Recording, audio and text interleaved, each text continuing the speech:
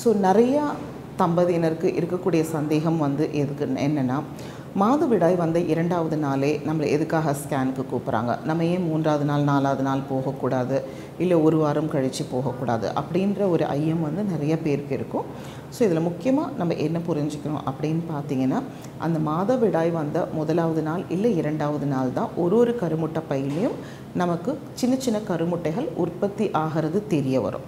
So நம்ம அந்த கருமுட்டைகளை வந்து அழிய விடாமல் உடனே மாத்திரைகள் இல்லை ஊசிகள் கொடுத்து வளர வச்சோம்னா, நமக்கு வந்து ஒரு IUI சிகிச்சையாக இருந்ததுன்னா ஒரு 3-4 கருமுட்டைகள் வளர வைக்க முடியும்.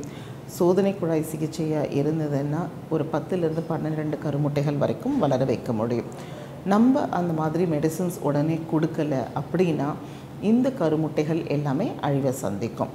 நம்ம அது மட்டும் இல்லாமல் 2வது நாள் பார்க்கும்போது சின்ன சின்ன நீர்க்கட்டிகள் ஏதாவது இருந்தது, இல்லை கர்ப்பப்பையுடைய சதை ரொம்ப திக்காக அதிகமாக இருந்ததுன்னா அதையும் நம்ம வந்து குறிக்கிறதுனால இவங்களுக்கு ஹார்மோன் டிஸ்டர்பன்ஸ்லாம் ஏதாவது இருக்குதா அப்படின்றதையும் நம்ம சுலபமாக கண்டுபிடிக்க முடியும்.